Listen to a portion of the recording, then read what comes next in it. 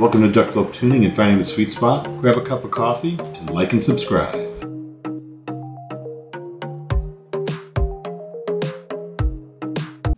Hey, welcome back to Duck Globe Tuning, Finding the Sweet Spot. Today I've got the Apple AirPods Pro 3s. I bought these off Amazon, paid full price. So Duck Globe buys stuff. A lot of hype's been going around about these, about the way they're tuned, about their functionality, and I wanted to learn this for myself. So I started my journey. I have the OGs, so I don't have the 2s, but I do have the 1s to compare it against. And I just did a TWS video where I reviewed the Soundpeats Air 5 Pros, and we're going to talk about all of this, but there's going to be 2 videos. It's going to be 2. Reason for that. First, I'm going to show you tip rolling and how important it is to get a really good seal with your TWS, especially these new AirPods Pro 3s. They actually have the ability to measure how well your ears are sealed on both the right and the left. You do a test within the app. This is not a video about the app itself. This is more about what I did to get the absolute best out of this. And the first step is to make sure that it's sealed well so that I can tune it. Once I did that, I tuned it, and we're going to talk about that in the second video. But let's focus on tip rolling and how the AirPods Pro 3s are better than the OGs. These are the OGs. That's the case for the OG. Let's take these out. They don't have tips on them right now. And what's different about these nozzles than the new one is they actually have a lip on them. Even though the nozzle is very shallow, it has a lip which allows you to take a tip that's made for TWS and clip them on. Here's this is a spin fit tip. There it is, it just clicked on. So that is actually on there quite well. And these fit really shallow. They're actually made to fit the AirPods Pros. And the reason that they need to be shallow is when you put these in the case and close the lid, and it's taking up all that space where the air tip goes, it closes. It just closes. I actually tried to do something like an ASLA set in air fit, the smallest size that I have. This is an ASLA air fit that's made for regular IEMs. And I put this on here, and it looks like it's really small, but when you put it into the case, you can't close it, and it's not going to charge. That's why you have to stick with something that's incredibly shallow. You can't just grab any tip and put them onto the AirPods Pros. These are tips that are actually made for TWS. These are also ASLAs, but these are super small tips, and they have narrow bore. And they will fit into the case, but only just. They take up all the space that's in this case. That was the limiting factor on this previous version. Now let's talk about what they've done on the new version. Let's take the 2 cases. This is the AirPods Pro 3 case. Let's open this up. Put them side by side from the top view, and you can see how much space there is just here for the tips to fit into the case. They've opened this up. I thought, great, now I can tip roll and I can find a better fit tip that goes on to this set. But you know what they did? They got rid of the lip. So now there's no lip, it's smooth. It's a little bit longer than it used to be, you can see it there, but it's smooth. Just the smoothness of it creates a challenge as to which tips are going to work. So the first thing I did is, again, I grabbed these. And I said, okay, let's try some ASLA Sandea AirFit tips, and let's put those in the case, and let's see if we now fit in this case. Yep, fits. Okay, so then I put this in my ear. You can see there's quite a bit of room there, it wiggles. I put this in my ear, and it just didn't get the tip depth. And I wet them a little bit, put them in again, moved them around. The seal was okay, but it wasn't that great. But I thought, okay, I've got more space here. I can put bigger tips on this. So pulled those off. What I went to next is its bigger brother. So I went up to the medium-sized tips, put those on, and they fit, and they held pretty well. And put them in the case, closed it. Ooh, it closes. Okay, there's a lot of space there. So then I took this out, wet it a little bit, tried to get a good seal. It was a pretty good seal. And it was sort of like I was doing Goldilocks, right? This bed's too firm, this bed's too soft, this bed's just right. And this wasn't just right. I thought, okay, I've got some space to move around here and try some different things now. Then I moved over to my favorite tips, which I did on these Soundpeats. And one of the reasons I love the Soundpeats was because the tips fit so well inside the case. So put that down. And the sound piece actually do have a lip. Took that and I put it on to, oh, and it pops off. Uh-oh. So I tried using these. I actually used them for several hours, and they kept popping off and leaving the tip in my ear. And that's a problem. You don't want this left in your ear.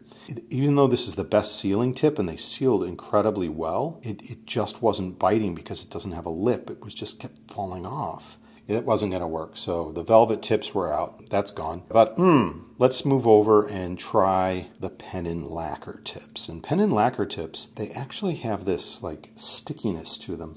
I don't know if you can hear that when you rub them against each other. Their coefficient of friction is quite high, and so they grab onto each other, or they grab onto your skin really well. That can work as a plus or a minus, because when you're trying to get a good fit, you want something that sort of moves around in there and slips in there and then else and seals. Whereas this, you got to sort of wet it a little bit to get it to seal really well. But it did go on to this fairly well, and it held. Okay, so now I was able to hold this.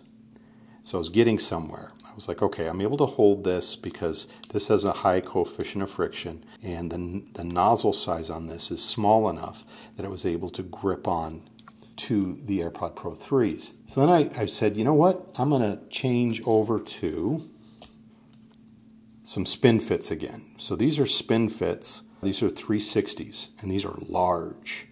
Just like the pen and lacquers, they have a high coefficient of friction. And you see how hard it is to get onto the nozzle? That's actually a good thing, because that means it's doing its job, and it's probably going to hold really well once it is on there. Okay, now it's on. And you can see just how well that's holding. Okay, so these held really well, and they sealed fairly well as well. But the problem is they're so soft that when you put them in your ear, they scunch up. They fit, but I found that my sound was changing a bit when I was moving these around because it was crushing too much when it was in my ears. So again, Goldilocks. That wasn't going to work. So then I went over and I grabbed some other ESLAs, and these are the Syndea AirFit Celastic 2s, and these are made for standard and TWS. I thought, okay, this is also made out of that surgical grade sticky silicone. You can hear it sticking to itself again. There, it's on. Okay, and these actually fit pretty well, and the nozzle stayed open fairly well as well. And I thought, ooh, okay, we're getting closer. This is like 9 out of 10. It's almost there. And when I put it in, again, I wet it a little bit with my lips just to give it some moisture, and then I let it sit in there, and then it would stick, and it would hold, it would grip the air canal.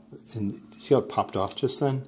Okay, so it's not absolutely perfect. But that being said, I thought, okay, I'm going to try something that I've had for a while. I'm going to try these ear tips, and these are what are called Pentacon Courier ear tips. And these have a brass insert in them. So there's a piece of brass inside, I don't know if you can see that, that holds that diameter of the hole steady. And I put these on.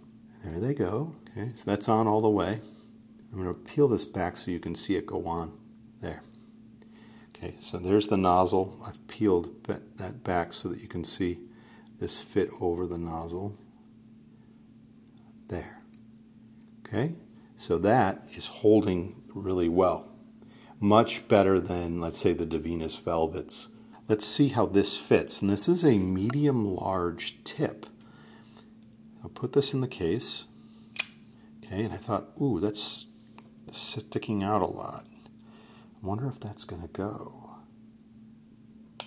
There's your answer.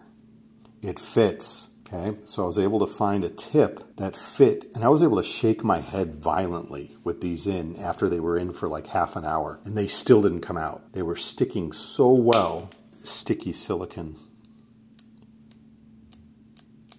that grips really well. So let's put these both on and put them in the case so you can see.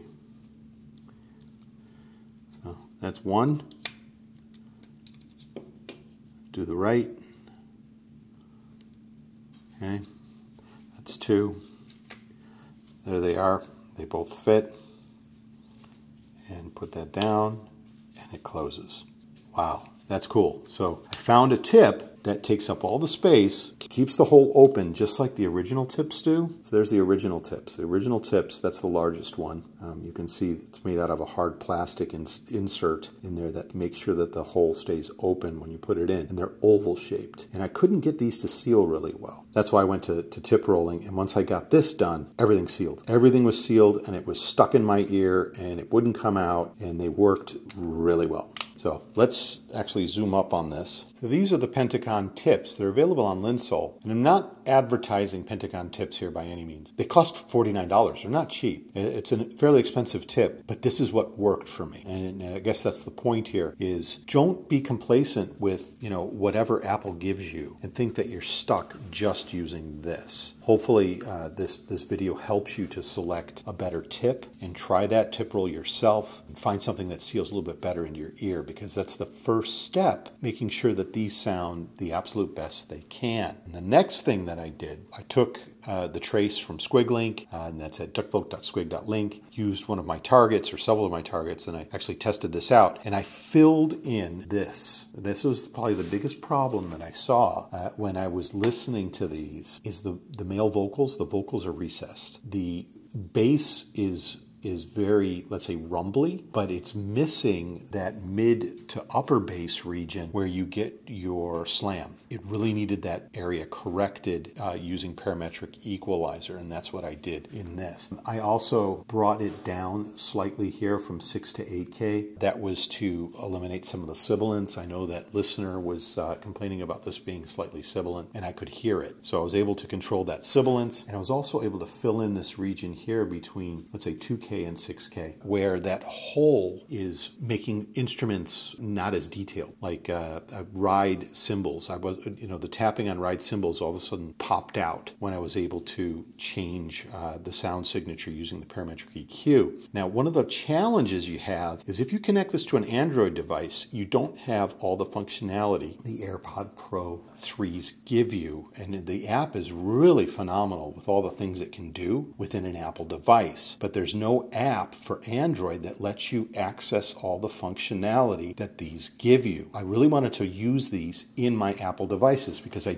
have an Android phone, but I also have an Apple phone. I have an iPhone 16 and my iPad Pro. These are capable of running something called Neutron Player, and I'm going to show you Neutron. So that's the parametric EQ loaded into Neutron Player. The second video is going to talk about this because it's quite complicated how you get these in and listen to music using Neutron Player, because it is not a system-wide parametric EQ. There are no system-wide parametric EQs available on these Apple devices. I wish there was. I wish there was a Power Amp or a UAPP app for Apple, but there isn't. So you're stuck with Neutron Player, but Neutron Player is very powerful once you learn how to use it. So I'm going to do a tutorial on what I did with this, and then I'm going to give you my sound impressions as well as what I rate these at. And I can tell you it elevated a lot. Huge difference being able to apply the PEQ to this versus no PEQ. So, and the player's kind of cool. So let's play this. And now you can see it gives you the visible bars at all the different frequencies that it's playing right now. But those settings are all of these settings. So you're not limited to 4. You can actually have quite a few. I only use up to 10, but this goes beyond 10. So you're able to take this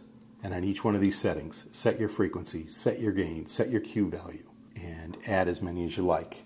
And I've created a file for this, and I'll send it to you. Just like I do for Power Amp, I have a file that imports directly into Neutron Player. And with that, wait for the second video. I'll talk more about how to use this. It'll be a tutorial in Neutron Player, and then it'll give you the review of the Apple AirPod Pro 3s. And with that, like and subscribe to the channel. Duck Bloke out.